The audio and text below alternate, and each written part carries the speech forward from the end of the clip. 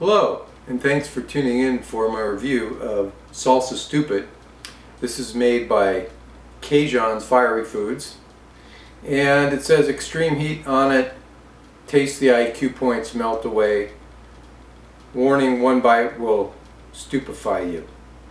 Anyway, I am going to take a tablespoon of this and lather my chip.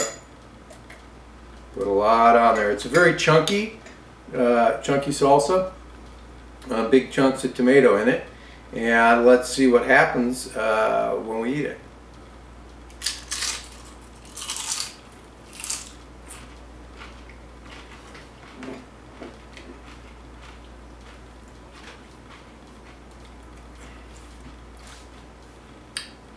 And it has a little bit different taste to it than some of the other spicy stuff. The ingredients on it are tomatoes, onions, turbinado sugar, jalapenos, vinegar, garlic, capsaicin, salt, and spices.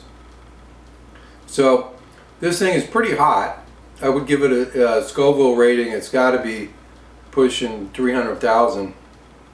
And the thing, the taste is kind of it has a taste of that capsaicin taste on it. It's very very strong and very warm. I can feel it, you know, slowly want to make me stop talking a little bit and choke, but it's it's not that bad. It does have a real high capsaicin taste, which I don't really like so much. CaJohn makes one of my favorite other salsas, the Trinidad Scorpion salsa, which I reviewed. And it gets its heat more from peppers and stuff.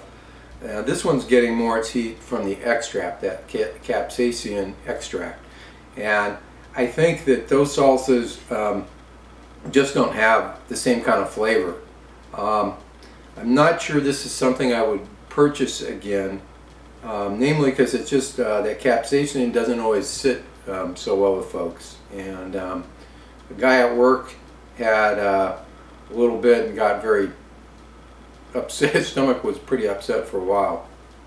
Anyway, I mean, I'm not like exploding or imploding or having any real ill effects as of yet.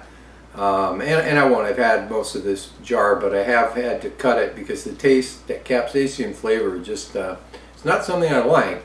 Although it will bring some heat to some other sauces if you mix it up. So anyway, it's definitely hot, and that's my review of it.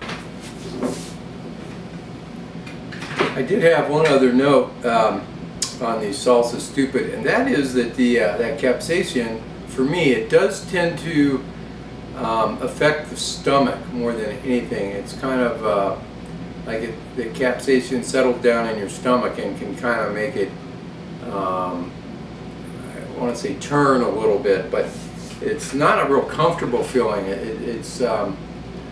And for me, it's only happened with this salsa, or maybe something that's really loaded with the capsaicin in it.